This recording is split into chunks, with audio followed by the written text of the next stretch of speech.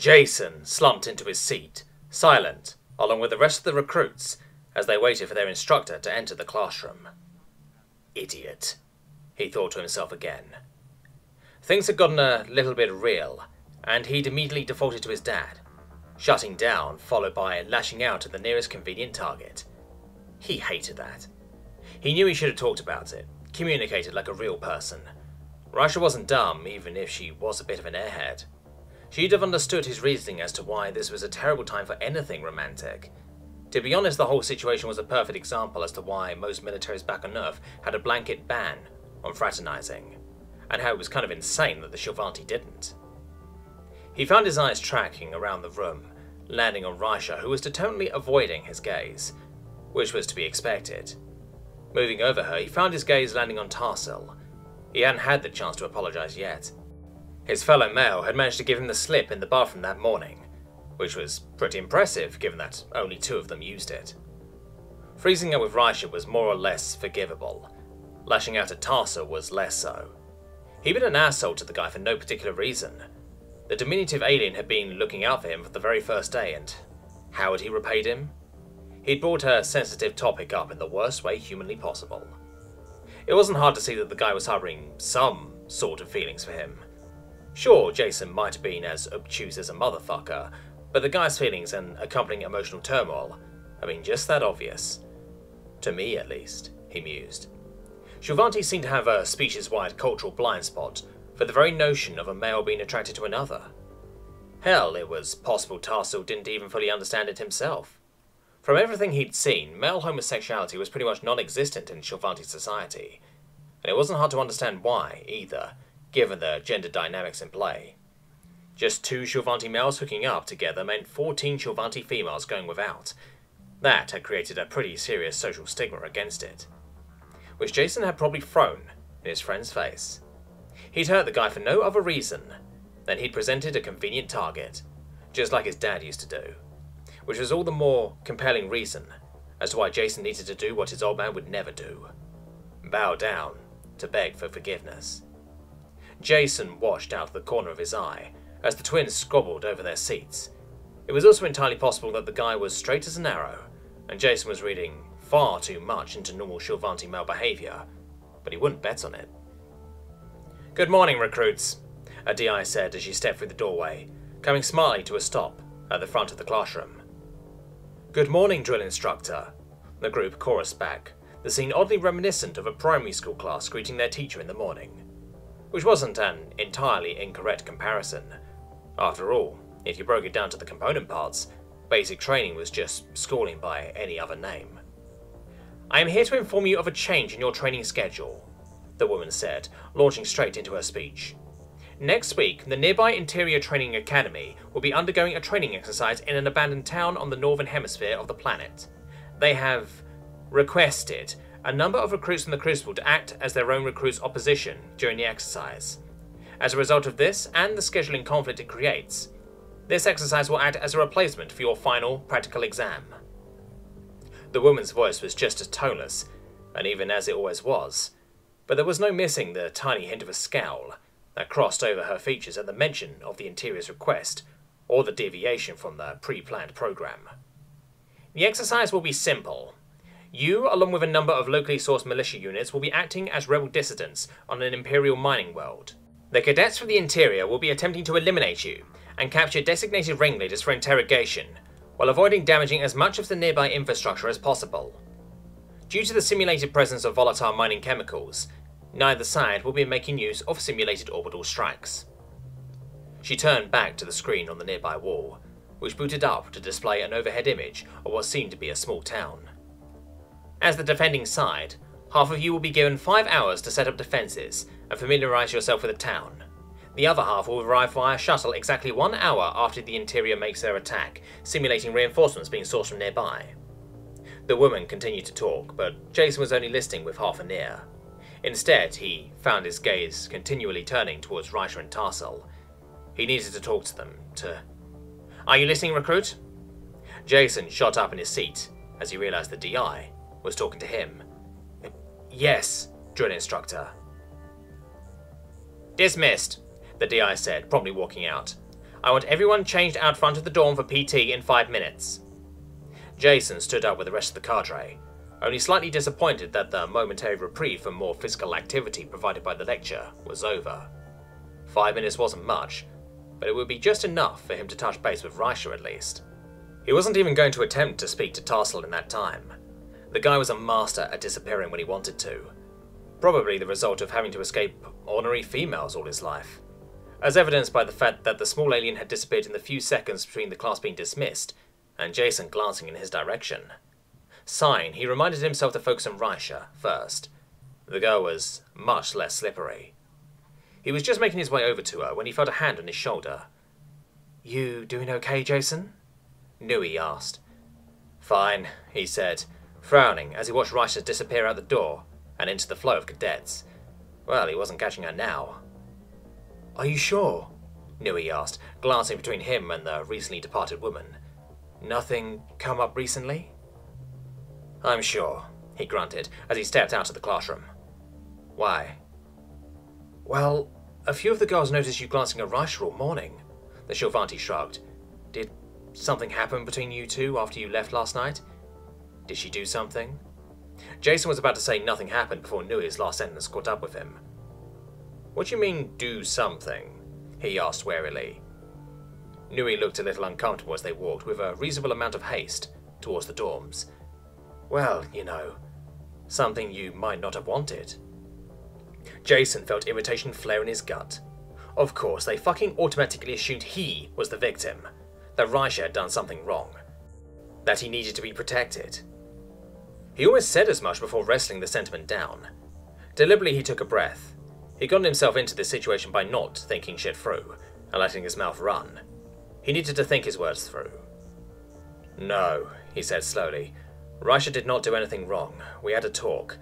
What was discussed is between us." Nui quickly got the message as she nodded warily and backed off. He noticed that she didn't step away from him though, nor did the other eavesdroppers in the cadre who were walking close by. He sighed. Whatever. He tackled one problem at a time. Right now, that meant Rysha, then Tarsel. He'd had plenty of opportunities during the day. They were in the same cadre after all.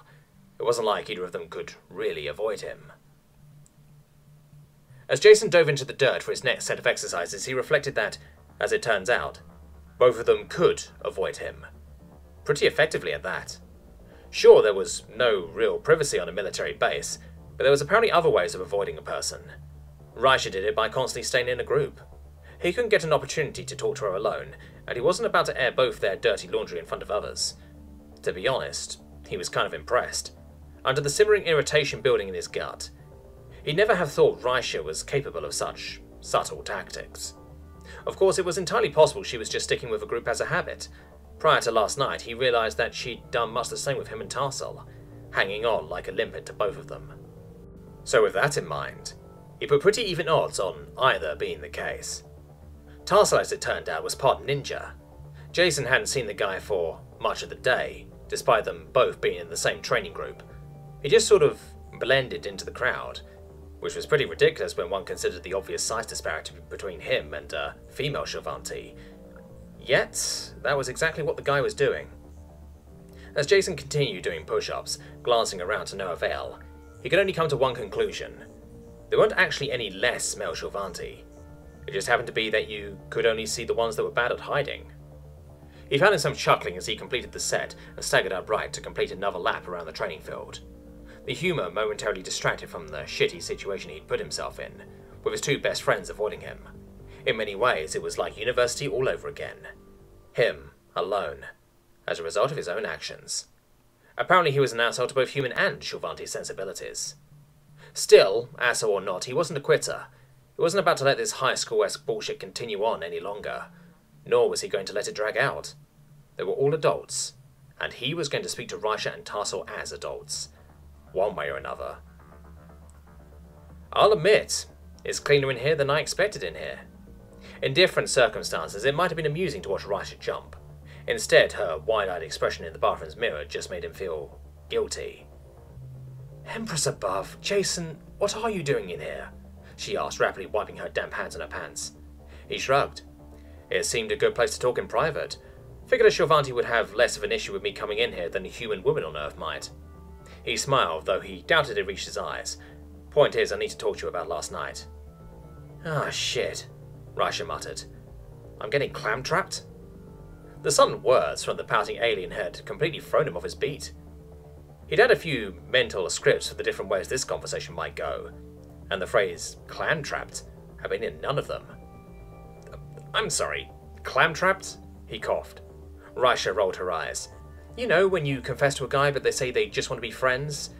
Then her eyes widened as she realised what she just said. Which I do. Be friends, I mean, I just... Why do I suck at talking? She raised her hands up exaggeratingly. I wasn't just being nice to sleep with you. I'm not one of those fake nice girls. I mean, sure, I did at first to, sleep with you, but that was, I was... Flirting. Jason interrupted the flustered alien. You were flirting. Riokan nodded frantically. Yes, I wasn't, lying or anything. Despite himself, Jason found himself chuckling. I can see that. If we've established nothing else over the past few weeks, is that you're a terrible liar. Riokan hung her head. I'm not that bad. Jason smiled back, relieved to see the tiniest hint of a smile on her downturned face. You definitely are. It was nice, just talking to her again, like they did before the unpleasantness of last night. Still, he'd come here for a reason, and he wasn't about to be distracted. Deliberately, he smoothed away his expression. Well, I do want to talk to you, and you aren't getting clam-trapped. He hastily added the last sentence as he saw Riokan's face start to twist into a frown. You mean... don't get your hopes up, he added, before his friend could get carried away. This was also getting kind of draining for him, physically and emotionally, and it wasn't like he had a great reserve of either resource after just under 2 months at the Crucible. Riokan talked about her being bad at talking, but he was hardly a pro either. They were just basically both fumbling around in the dark here. What I mean, he said, clearing his throat, is that I like you too. As more than just a possible one-night stand, you're happy, funny, and endlessly optimistic. I enjoy being around you. Even as he could see something lighting up in Riokan's eyes, he could physically feel something in himself dying. He hated talking about feelings. He really did. It went contrary to every instinct he had as a man. Still, he continued on. Point is, I have no idea where the future will take us, and neither do you. Riokan nodded, but he had no idea how much of what he was saying she was processing. He could almost physically see the words, I like you, running on repeat through her head. Whatever. He wasn't about to stop now. She was out of luck if she expected him to repeat it later. He was pretty sure that might actually kill him. So, how about we take this slow, whatever this is, and just enjoy each other's company, see what happens. When graduation comes around, he shrugged, well, we'll cross that bridge when we get to it. Cross that? I've never heard that phrase before, Riokan said, an uncharacteristically solemn settling over her features. Not too solemn, though, given that she was still grinning like a maniac. I like it, though. Yeah, we'll cross that bridge when we get to it. She was beaming at him, and Jason found himself smiling back. He didn't love her or anything, and he seriously doubted she loved him. It was something, though. An acknowledgement of a mutual attraction that could lead to something more. It was a terrible idea. Jason still thought that. It was crazy that they were even considering it right now. Yet he couldn't find it in himself to regret it, as he walked towards Riokan. If you guys are going to start making out, can you do it somewhere else? The unmistakable voice of Phyrexia called out from one of the bathroom stalls. It was hard enough taking the shit with all that mushy crap going on. I don't need to hear you two swapping spit too.